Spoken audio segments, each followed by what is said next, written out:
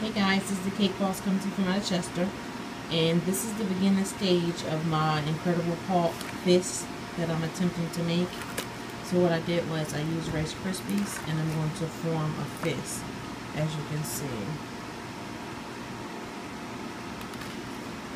So hopefully you can see it. Maybe if I stand it up. Here we go. So it's going to be like that. Here's a side view of it.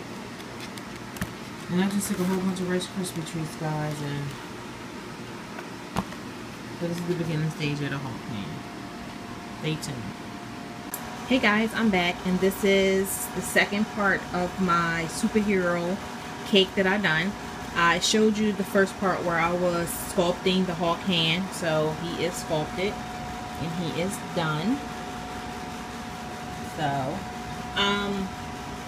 So the bottom tier is Batman, which I just got finished doing his logo, and then the second tier is Superman, so there go his logo waiting. And the third tier is our Spider-Man, and the Hulk will be coming out of the third tier. So we had some problems, but when I finish the cake, you're not going to be able to see that part. So this is my decorations drying and getting stiff and ready for the cake. Stay tuned, guys. Hi guys, this is my Keisha coming to you from out of Chester, and out here they call me the Cake Boss, and this is my latest theme, guys. This is a superhero cake. So let's get started with telling you about the cake. The bottom tier is 2 10-inch dirty ice stacked together, and I just needed in 3 drops of super black to get this gray. Covered it with my gray, guys. I made my cake.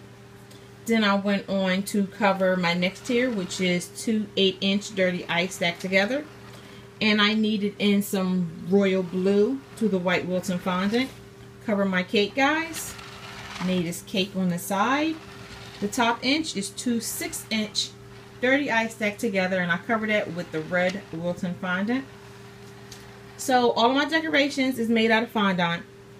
And in the previous video I showed you I made them using a template, and I just sat them on some styrofoam so they can set up. So my husband made me some cool templates. I don't have them out, or I would have showed you. So we had some cool templates, and that's how I came up with the logos. The spider is also made out of fondant, and you see him in the video just chilling on the styrofoam. The web is also fondant that I just rolled out. Now my Hulk hand, guys. In the previous video I showed you how I sculpted him out of Rice Krispie treats. If you can see his nails. I sculpted him out of Rice Krispie treats, as I said. And I showed you in the video that I had some issues with covering this Hulk hand. Now it was very simple to do the cake, but when it came to the Hulk hand, it wasn't that simple to cover it. So when I airbrushed the details, that's when it came alive, and you really can't tell the issues that I had covering it. So, and I just airbrushed lines and just to embellish, you know, his hand. You can see his nails, his thumb.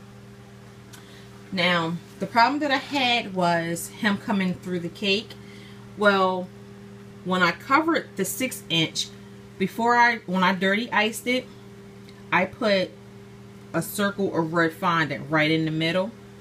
So as I took my serrated knife, I just cut to try to make him look like he was coming through the cake, but his hand was too big, so I had to just put some in myself.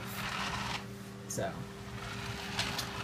I would say we had a little bit of structure issues, because when I put the Hulk hand in, just to secure it, I kind of pressed down, so it made my cake kind of tilt.